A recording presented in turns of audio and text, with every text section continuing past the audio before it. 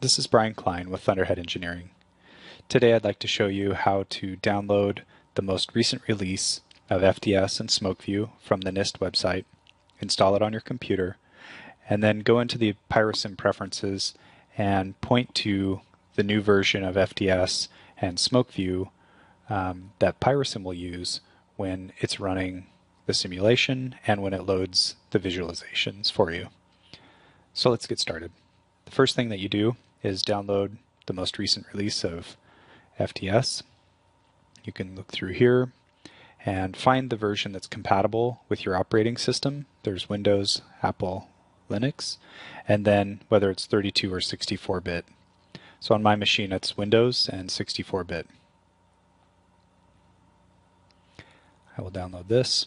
Now that we have the executable ready, on Windows 8 I'll get this protection if it's turned on, but I will say more info and run anyway. This will start the installation for self-extraction. I want it to write to the directory. I'm just going to leave everything alone and say unzip so that it goes to the standard location. 631 files have been unzipped. Now it'll run a small batch, kind of a batch file script to set up all of the file associations and everything's installed. So now I can open up PyroSim,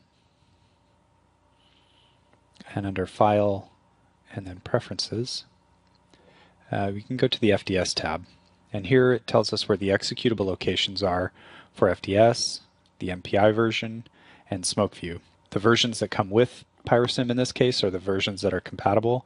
If I use the new 6.1.0 version, there may be some incompatibilities with the user interface and what FDS is expecting, so I'll skip it.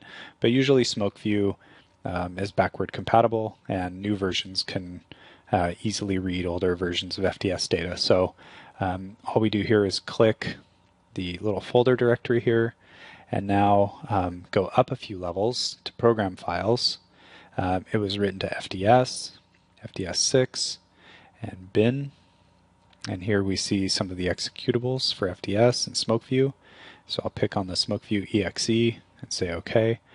And so now we see that the path is to the Smokeview that's in the FDS project directory that I just installed and not under the PyroSim directory. And when you say OK, now when you open a file, so let's go to a recent file here, and I have Smokeview results button. I can click it, and we'll notice here that it's now running Smokeview 6.1.0.10 that was built on May 28th. So this is the newest version. Okay, so that's it. It's fairly straightforward. If you have any questions, feel free to email us at support@thunderheadeng.com. We'll be happy to help you out. Thank you.